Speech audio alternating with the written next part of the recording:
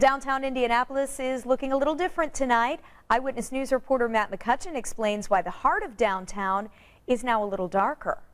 Let her down easy. Gravity kind of takes over. Watching it comes down, just kind of that conclusion of that excitement and just start of the new year. Out on their morning jog, these two runners couldn't help but stop and watch. Sad to see it come down, but at the same time, it's kind of interesting watching it.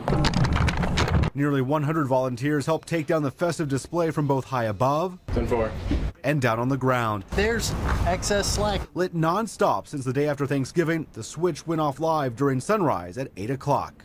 3, 2, 1, and there they go. The work then begins to take down all 56 strands. Tom Alexander offers support along with institutional knowledge.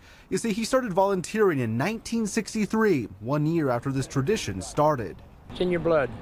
You've always done it. It's for the city. At 81 years old, he never misses an installation or tear down. I get the enjoyment to see it lit up and see what they can do and make the city look better.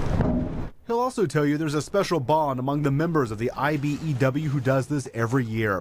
He's passed that torch on to members like Mike Hunter. The first year I did this was in 1977. 38 years later, Mike's son also helps. It's always a lot more fun and more exciting putting the lights up going into Christmas. Now it's time to close another chapter and kind of get on with the new year. As these 18-year-old lights come down, thoughts are already turning to putting them up again in 11 months, and there could be a new twist. The goal is to replace all of these strands of lights for next year. However, that's easier said than done. That's because the real challenge is actually right here with the light bulbs themselves. Incandescent light bulbs have been used for many years now. However, LED technology is all the rage.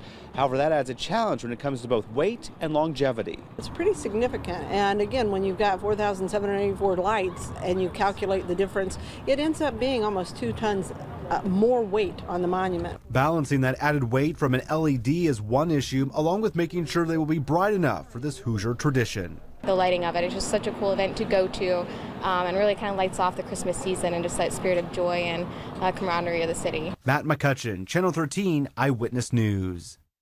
The $500,000 fundraising campaign continues to replace the nearly 20-year-old lights. WTHR donated $100,000, and now the push is on to raise the rest. We have more information for you on WTHR.com.